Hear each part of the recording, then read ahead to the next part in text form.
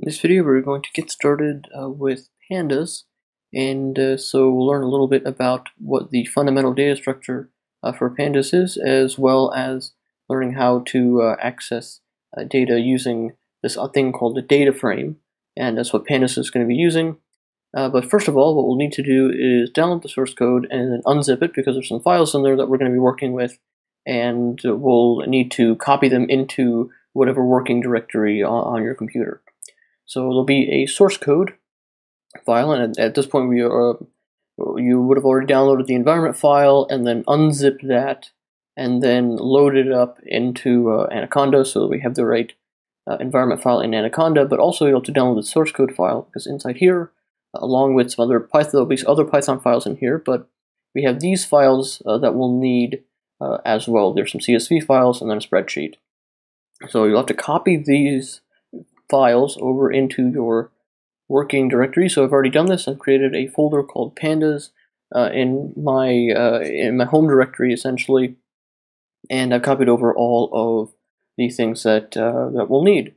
So after I have this set up and after I have Anaconda set up, we can get started with pandas. So you'll want to open up your Anaconda Navigator and make sure that you have the right environment selected. So if you remember, at this point, we assume that you've already downloaded the zip file, you've unzipped it, and then imported that into Anaconda. So we've already covered how to do that. So make sure that the correct one is selected, and then we're going to launch Spider, because we're going to be working with Spider. So I already have an instance Spider running here, so you'll just get an empty document here, and then this IPython console where we can see our output. So I'm going to just save this file in the same directory as where I keep the spreadsheets. So let's call this something like intro.py, for example. So I'll save that, and it's saved in the same directory. So now I can load files or anything from that in, because everything is nice and neat in the same directory. Okay, so let's get started. So we'll need to import pandas. So we'll do import pandas, and conventionally what you see people do with pandas is you don't want to keep typing pandas over and over again. So you usually do an import alias, so you can say import pandas as PD, and so now when anytime I'm doing anything with pandas, I can just say PD and then a dot. I don't have to say the full pandas. It's just a easier way to shorten up the import and save us some typing. Then I'm also going to import numpy as np, just so that we're going to use it to populate data, so just so that we can see it. So I have these two things imported. So now we're going to talk about we're going to talk a little bit about pandas and how it works and what the fundamental data structure behind pandas is. And the thing is called a data frame. So it's called a data frame. And a data frame, you can think of it as just being a single spreadsheet. So you can think of this as being a kind of spreadsheet. It's really just a 2D table with rows and columns. Is really just what a data frame is. So like if you open up Excel or whatever you use for spreadsheets, one of those sheets would be an example of what a data frame is. They're very, very similar. But using pandas gives us a lot more power behind how we can work with it, as opposed to working with this on a spreadsheet. So let's actually create a data frame, and there are ways that we can load in existing data, but we'll get to that later. But yeah, so let's just create a data frame from just some data that we have. So remember, it's a 2D table, so how I can define a data frame is I can use a dictionary first, and then give it to pandas and say, hey, can you convert this dictionary into a data frame? So let's just create a data frame, or let's create a dictionary that will hold all of our data. So we'll do something like and sometimes you'll see just df, and that just know that this is short for data frame. A lot of the documentation and other people who use pandas usually abbreviate this as being df. So we'll just create Python dictionary, and it's just going to hold some data. So now the way that we have to hold data here is what we'll do is each of the keys are going to be columns, and the the values are going to be rows, or the values of the rows for that particular column. So maybe I'll type something in so you get a better understanding. Suppose I have something called column 1. Now I can just populate it with some random values. We'll say this is where I have numpy comes in. I'll just do numpy.random.rand5. So essentially what I've done is created a single column, and it has 5 rows here. And so let's just create this data frame first so that we can see it, and then we'll see how we can add more columns. So now I'll just do df equals, again, it's short for data frame, just trying to get you into that mindset of when you see something like this, it's generally meant for the data frame.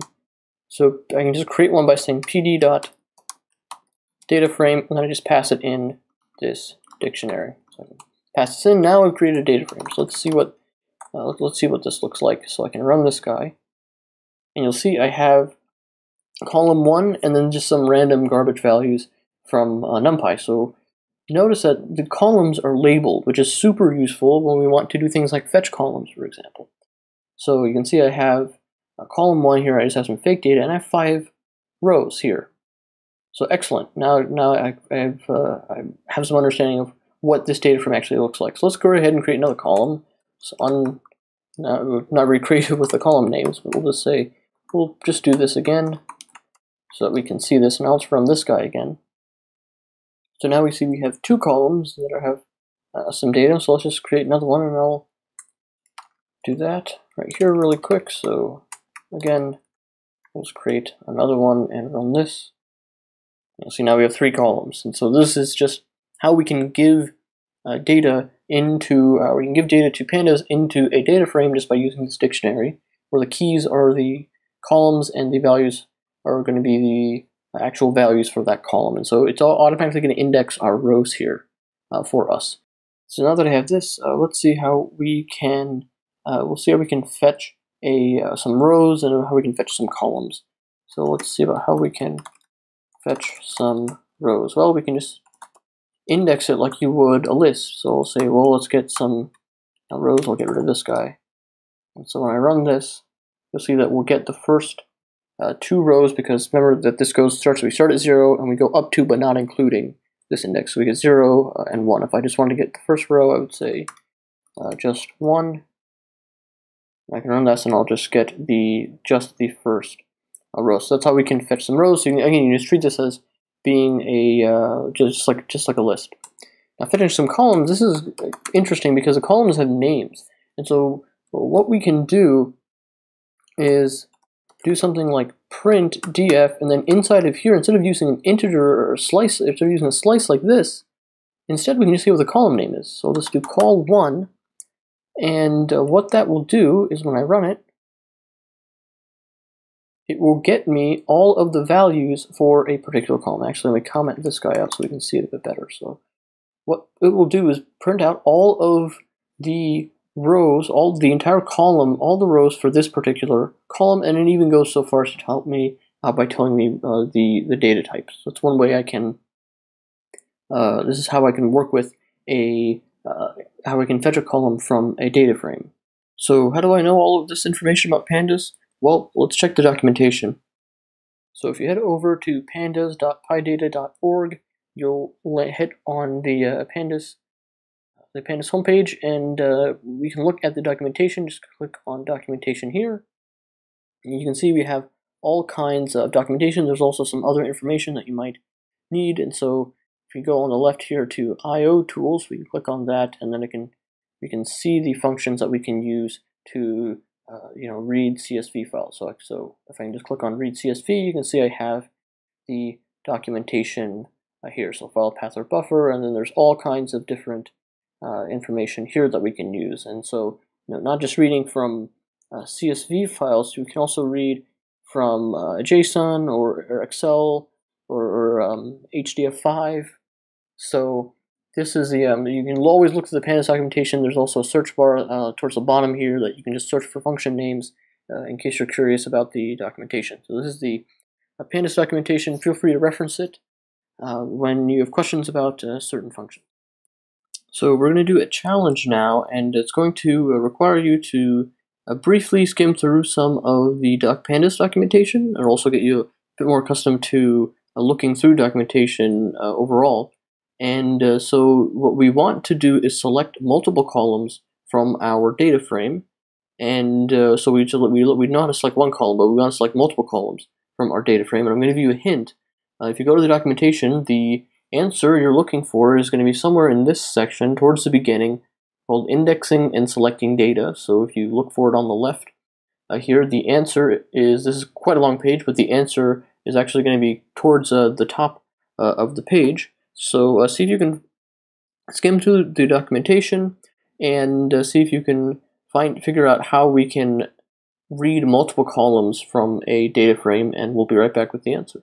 Alright, so in order to fetch multiple columns, instead of just using a string here in this index, we actually use a list inside here. So suppose I want to fetch the first two columns. I can say something like print df, and then inside of here, instead of doing just quotes here, I can do a list. Oh, so I'm indexing and I'm giving it a list to index on. So I can say call 1 and call 2. And what this will do is, this is the index I'm giving to the data frame, and so inside this I have a list of columns, so it's going to get both of those columns. Let me comment this guy out so we can see it. So now if you see, we have extracted 2 columns, and we can keep adding as many columns as we want, but here we can extract multiple columns from our Pandas data frame. Actually, if you go back here, scrolling down just a little bit, you'll see here is the documentation that says how we can do this. It says you can pass a list of columns to the index to select the columns in that order. So in here we're selecting B and A, and that is going to extract the columns there. So we can select multiple columns using this here. So let's go back to the IDE. So in this video, what we have done was learned a little bit about what data frames are, and they're just, you can imagine this being a single Excel spreadsheet. It's a 2D table with rows and columns. We learned how to create a data frame using a dictionary, and we learned how to do things like fetch rows from it, or fetch columns, or in this case, fetch multiple columns from the data frame. This is a fundamental structure of Pandas, so we're going to be using it a lot moving forward. We'll learn about all different kinds of functions that we can add, and as always, please feel free to go to the documentation if you have any questions about syntax or what kind of cool things that you can do with a data frame. The documentation has everything that you need. So that's what a data frame is in Pandas.